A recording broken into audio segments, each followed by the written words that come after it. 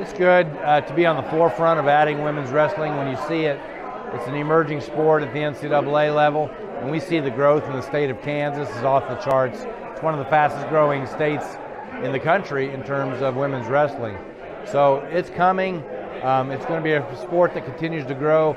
We're proud to be on the front end of that process. Yeah, this is an exciting time for Fort Hays State University and Fort Hays Wrestling.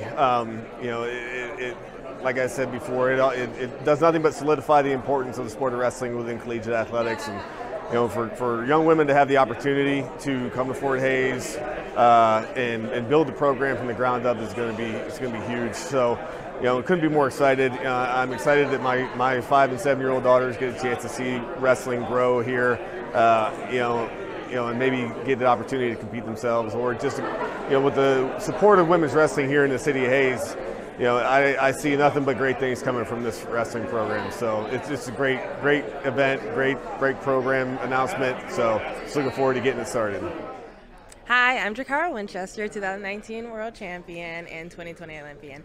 I just want to say wrestling means a lot to me, and it has taught me many things in life. It has taught me discipline, it's taught me accountability, and it has helped me to become the woman I am today. And I am super excited for Fort Hays to have and present this opportunity for other women. We're excited to be here. This is a big day, not just for Fort Hays State, but also the MIAA.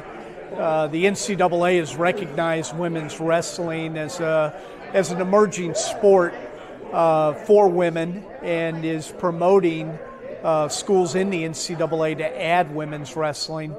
The University of Iowa made an announcement within the last few months, and today Fort Hays State became the first MIAA school to announce sponsorship of women's wrestling. As commissioner, I certainly anticipate that other MIAA schools will follow Fort Hays State's lead. And I'm anxious in the next couple of years for there to be enough schools in the MIAA where we have a conference schedule and we're able to offer an MIAA women's wrestling conference championship.